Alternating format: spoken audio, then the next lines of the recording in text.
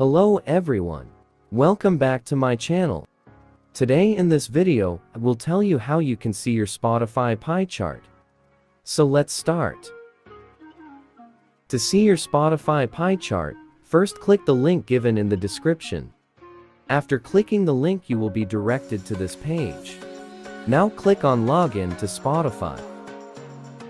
Now enter your Spotify username and password.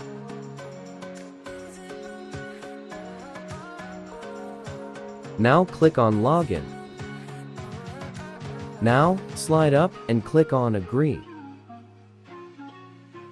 Now here is your Spotify pie chart.